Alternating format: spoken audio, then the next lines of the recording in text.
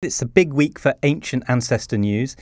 This is the first time we've seen a skull of this very mysterious species of ancient human that we call the Denisovans. We've never had a skull before, only a finger and a bit of jawbone. So it's huge. This is huge. Yeah, this is so exciting. I didn't realise this was about to drop. We've known about the Denisovans since about 2010 when they were first discovered, but they were discovered from DNA extracted from a bit of a finger bone from the Siberian cave, the Denisova cave. Right. That's how they got their name.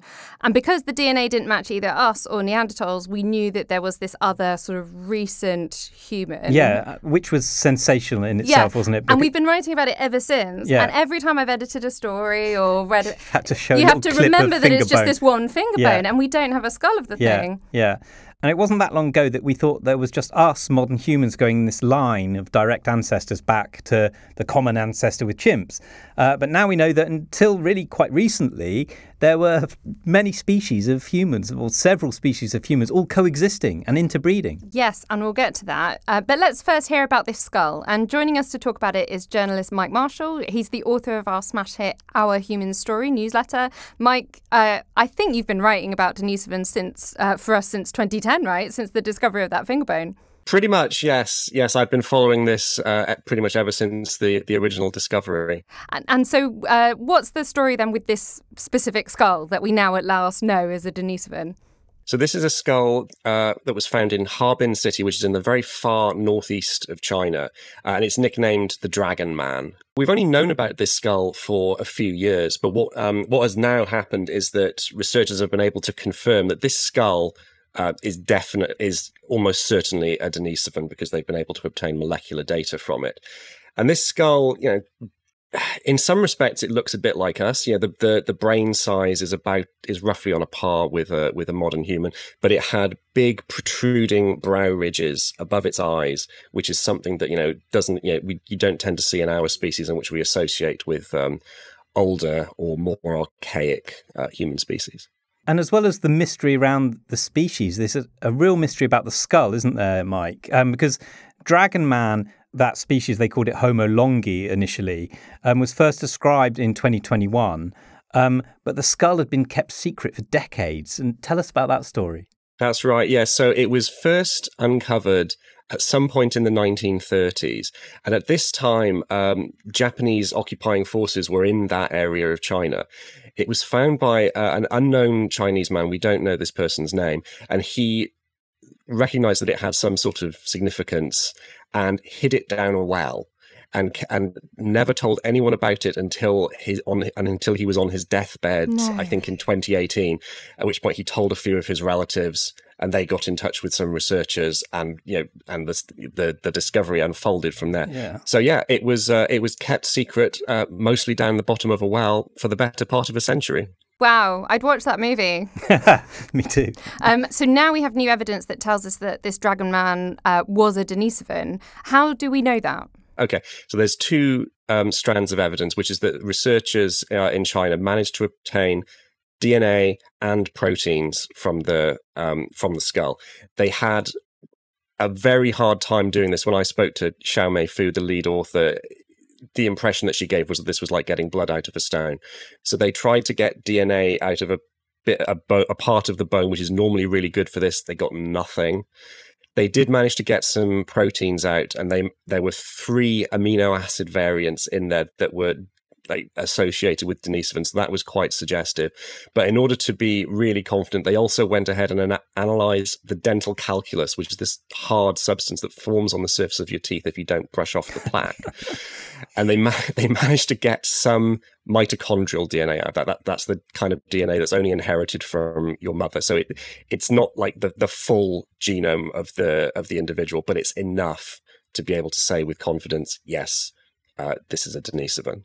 And they were big lads, weren't they, Mike? How do we know that? Yes.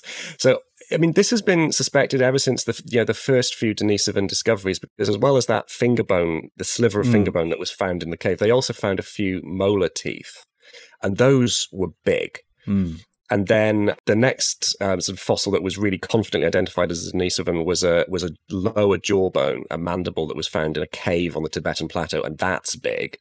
And the Harbin skull, the dragon man skull, is big. It's bulky. So yeah, all this sort of evidence has come together to suggest that they were sort of quite stocky, quite sort of big in bulk. One of the researchers I spoke to suggested that as a lean body mass of 100 kilos, which is kind of like American football player levels of bulk. So let's get on to the interbreeding story. We know that there was that this did happen because in populations in Southeast Asia and Melanesia, that some people have up to 5% of Denisovan DNA. So, they were all over the place, it seems, back in the day. But what I can't really get my head around, Mike, is are they a separate species? We have Homo sapiens, we have Homo neanderthalensis, and we just say, the Denisovans for the poor old Denisovans.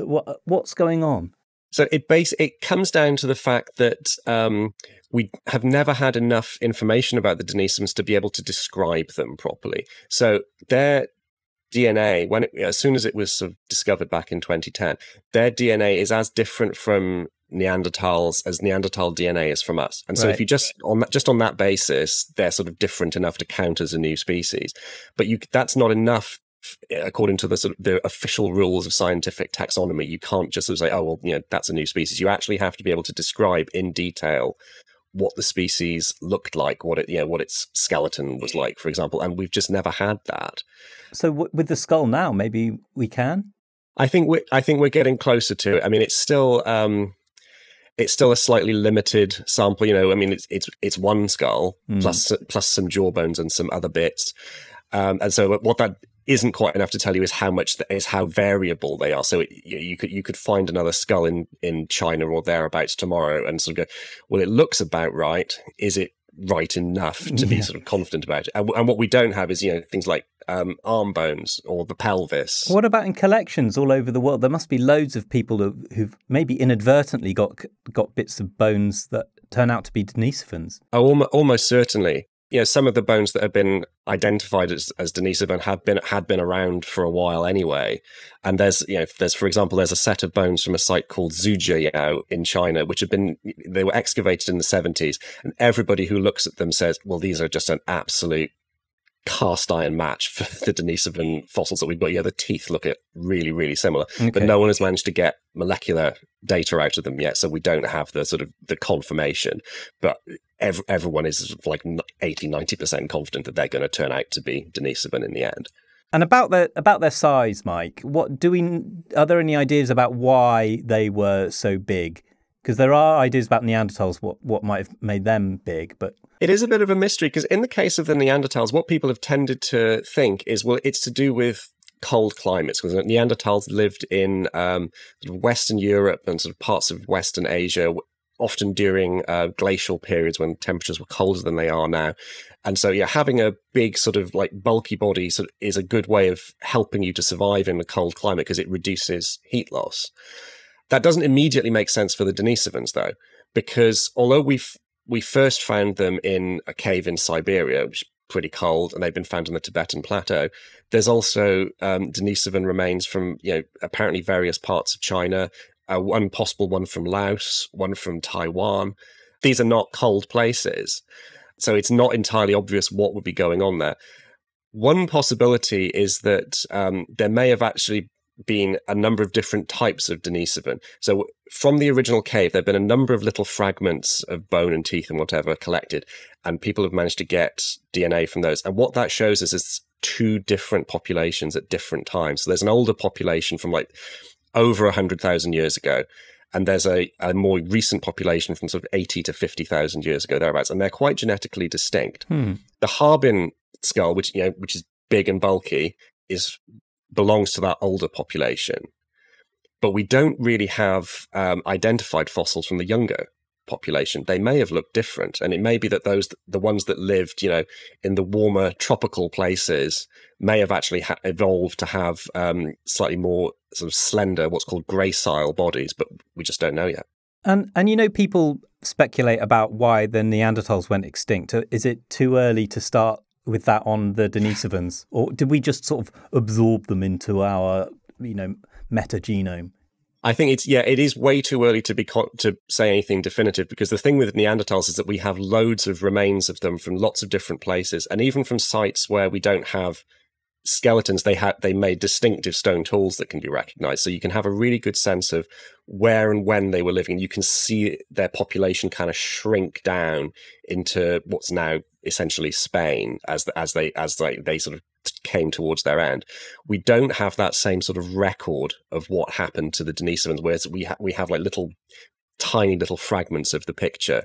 I mean, the one thing that does sort of immediately leap to mind is that, as you were hinting, they did seem to survive until around about the sort of time that modern humans arrived in the area and sort of really established themselves in the area. So it may be that there's some interaction going on there, but whether that's that, they were outcompeted by us, or, as you suggested, that they just kind of disappeared into our population through interbreeding. We at this point we don't know, but it's going to be fascinating if someone can actually find some Denisovan remains from Southeast Asia and Papua New Guinea, where the genetic signal of them is really strong, and get a sense of what happened at the very end. I mean, this golden era of human archaeology just keeps going, doesn't it? And we as they're getting better extracting stuff out of these ancient fossils, we're going to be able to find out maybe other species that coexisted back in the day. So, the rate of discovery of new human species has really picked up over the last 20 years, whether that's in Africa or in Asia, and especially in Southeast Asia, where we have like the hobbits on Flores and Homo luzonensis on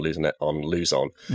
And some of that's just to do with exploration, but it is also to do with, the use of molecular evidence like the DNA, and especially the proteins, which, although that you can't tell quite as much from having a few proteins as you can from having a full genome, it can be enough to be able to say, oh, this is genuinely a distinct population, and to sort of start drawing family trees and so forth.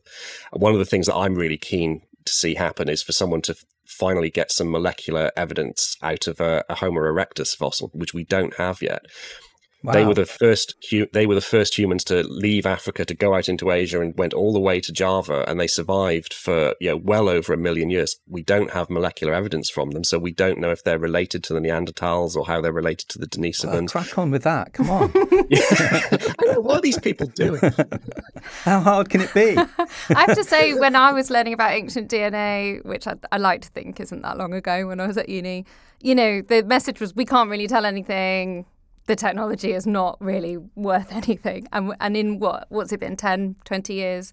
It's phenomenal what we can now tell. And my favourite fact, I think, that we've learned about the Denisovans in the time that we've known about them, 15 years, is that Tibetans have a stretch of DNA from the Denisovans that helps them tolerate low oxygen on the high altitudes of the Tibetan plain. So, often when we talk about interbreeding, 5% Denisovan, 2% Neanderthal, it sounds really academic, but people are alive today using genes from these interbreeding events. It's amazing. Well, when I was at university, they'd only just discovered the structure of DNA. No, that was nonsense.